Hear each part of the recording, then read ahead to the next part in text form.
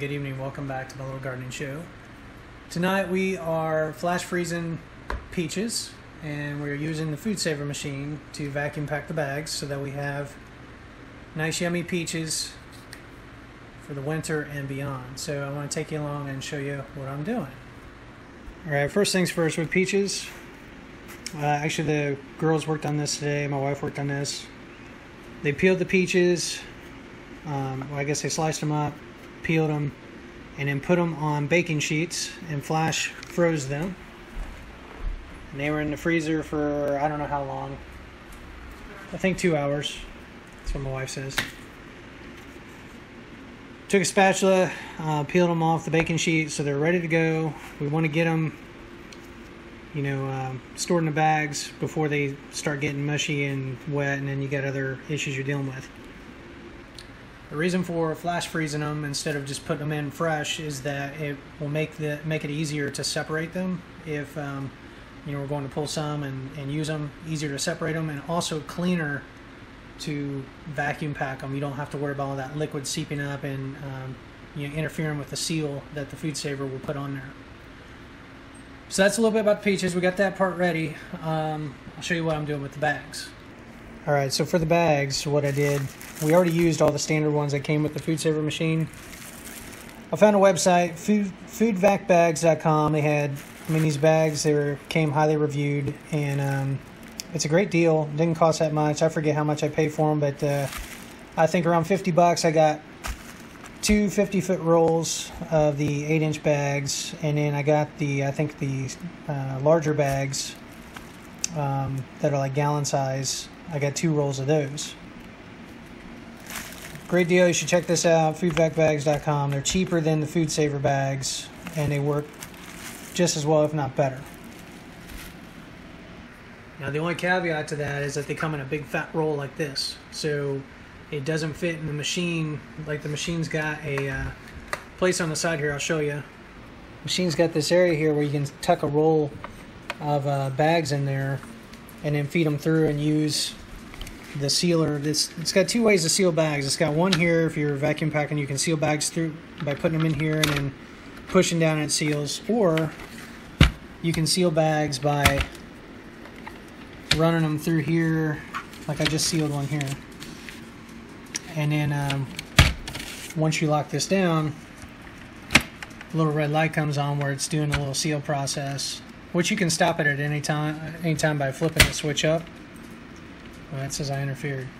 It's okay. So 2 downsides with this. One, the roll doesn't fit in there, at least 50 foot doesn't. Now maybe like 25 foot once I get it worked down. I can start using that by dispensing it through the place that's provided for here, but I'm not quite there yet. So then what you have to do is manually cut your bags. I'm just eyeballing it here and cutting what I think will work to fit, about 2-3 peaches in a bag here. And I'm having to seal an end on each of these bags. So it's going to take me a little while to get enough bags, but the peaches, again, should still be frozen, flash frozen. And we can deal with that. So I'll show you how I go about doing this. Alright. So what I'm going to do is take this, just roll this out. I'm kind of eyeballing it. Getting about an 8 or 10 inch bag here. Taking my scissors.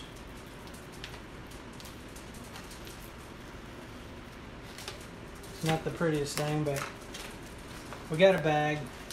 And then what I'm going to do, you kind of have to finagle this a little bit.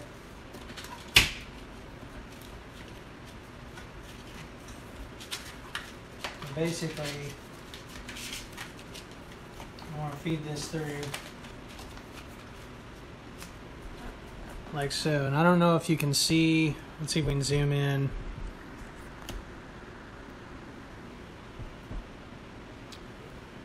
There's a little white line that runs here, and I put it about a 1/2 inch.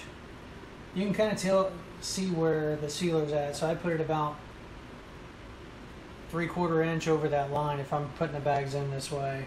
And then I just throw this whole thing back and then flip this lever down Now it's sealing the bag. And once that light goes off, the bag's sealed. We'll flip this back. And it looks like I caught the very end of that. So I really, man, I got that right on the money. So we'll go with that. That's probably a little too close for comfort for me, so we'll do another one just so you can see that whole thing again. So again, I'm kind of coming up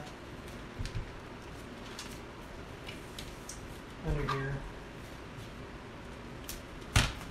Well, let me just take you off the tripod so you can see this.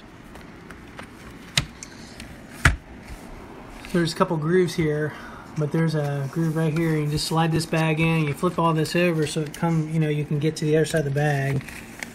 And again, you can see the white line, and then you can see, back in here is where the sealing action happens. So I'm gonna take this bag, and again, this is a pain. Once I get the roll worked down to where I can just use the dispense, I can run the bags through the other way, and it's going to be a lot faster. But it's okay. And I'm doing this one-handed. It'd go a lot faster if I was doing this two-handed. So this time we're going to go back about an inch from that line. So where the line is, there's about an inch of bag going past it. So when I flip this thing down,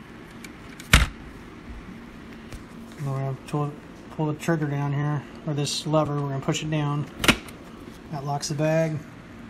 It's doing its sealing thing. And the thing is, this thing, it gets faster. As it's heating up, it gets faster. Pull it out, and that was about right. And this thing, these bags seal really well. Actually, I could have probably gone 3/4 inch again, and I'd been all right. But that's the gist of it. Another way you can seal these bags instead of going through the bottom and flipping that switch and all that, if your roll is too big and you're manually cutting and all that, is you can use the vacuum portion of the machine to seal the bags as well. Let me show you what I'm talking about. So again, the vacuum portion's here. Here's a bag that I cut with the scissors. We're just going to slip it in here. Going to make sure you can see through the viewfinder, just that the end's barely there, and then kind of with your knuckles.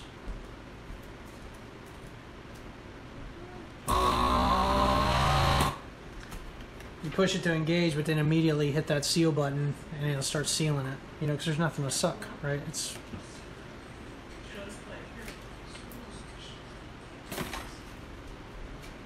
And there you have it. Now I probably stuck that in a little too far, but like I said, we're not looking for perfection. And I could trim this up if I want, if I don't want that overlap, but again, I really don't care. We can, as long as it's gonna seal the food, that's what I'm looking after, or looking for. And again, just a really nice seal. These bags, they seal really nice. They work really well with the FoodSaver. So next, I'll load one with peaches and show you how we seal them up. Alright, so I take my bag, I'm going to grab some of these peaches. And again, ideally I would have had all these bags cut and sealed before we even started this process, but it's okay.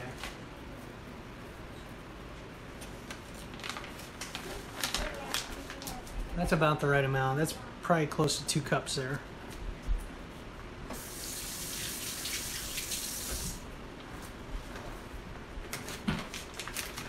Now you'll notice that the bag is honeycombed on one side and clear on the other, and that's to help with, at least I think, as it's sealing and sucking air out, it's to slow down the liquid so it has a chance to seal.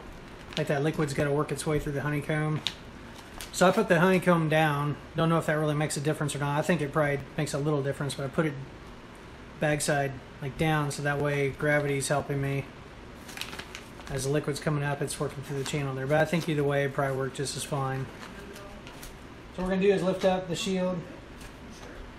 And inside of there's a little drip tray. I just make sure the bag is lined up in the middle.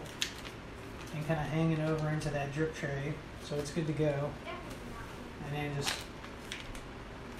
you gotta push this right here.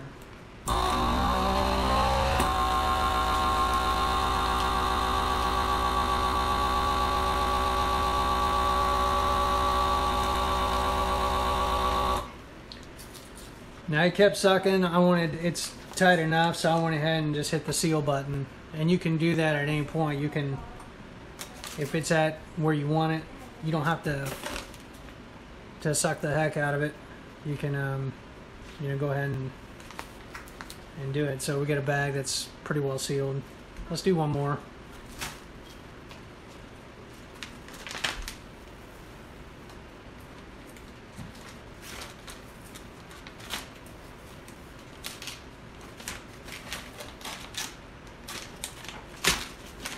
Again, we're not being like super accurate with this. I'm just throwing in what looks good. What I think we'd eat in one setting or do with like pancakes or something. Now that last one, it kept trying to seconds because I kind of put the bag in too far. You want to put it in to where it's like just overlapping that little drip tray. If you go too far, it's going to keep trying to suck air out of it.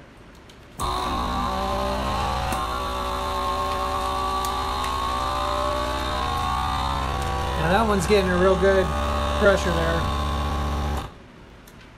and it's sealing on its own. I didn't have to intervene.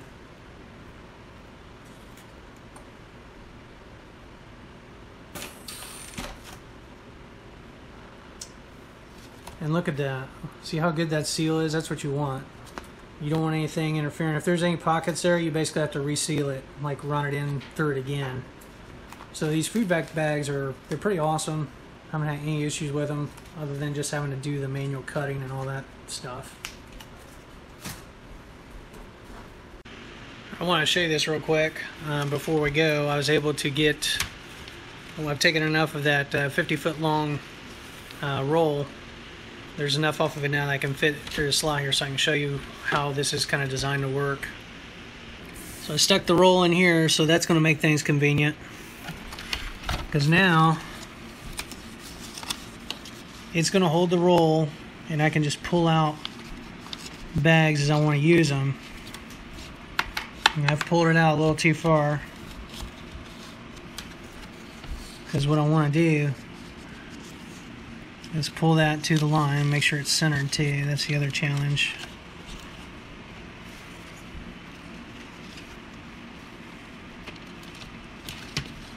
And then feed that down.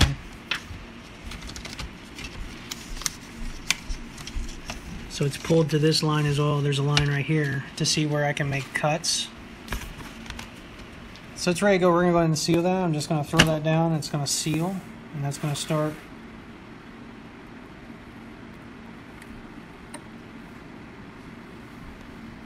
Okay. Lift that, and you see the seal. So now I can take this, pull it out until I've got the length of bag that I want, which is probably going to be about like so. It's good. I'm just making sure everything's straight. And then I've got this cutter here. I'm just going to run that across. Boom. There's a bag. Then it's already prepped and ready to go. I can seal it.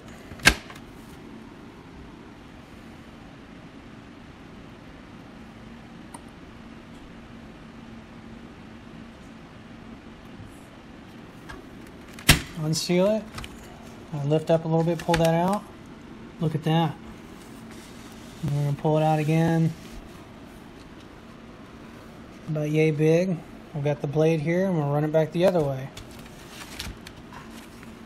There's another bag. So this features where it makes sense to get the rolls of bags, because they're a lot more cost effective. They're cheaper.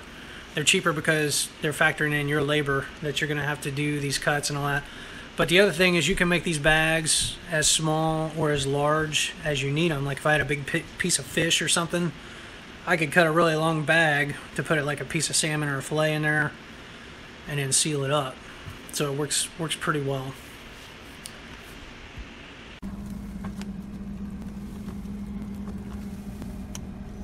He's been in the freezer for a little while now and frozen.